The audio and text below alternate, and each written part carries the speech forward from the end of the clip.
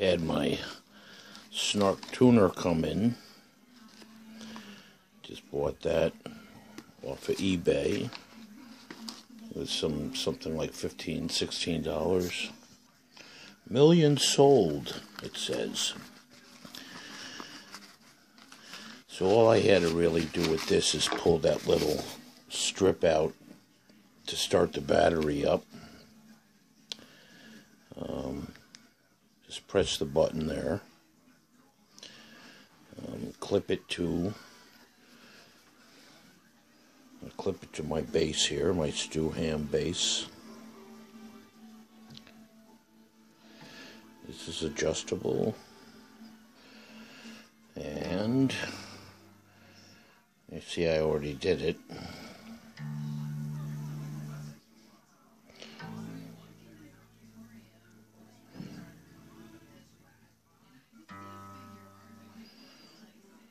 Okay. Now what this has on it is the turn it around. If you hold this button in, you can see the default 440 HZ, and then those two arrows you push up or down. So we're going to keep it at 440. But you got to keep that button down. So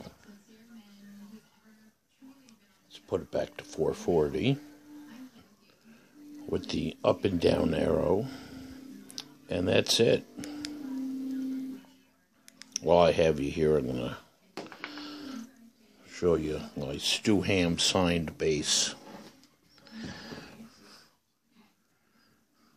He actually used this. He was on Facebook. He says he was selling it for about, say, $500. And I says, oh yeah, I'll take it right away. So I've been using this ever since. Although I mostly play Southern and classic rock, I like to mess around with the funk stuff, but it's good enough for now. Oh, and these are coated strings. They're supposed to last longer. You get the grease in your dirt from your fingers. You know, we used to boil our strings back in the day. But this is supposed to make it last a little longer.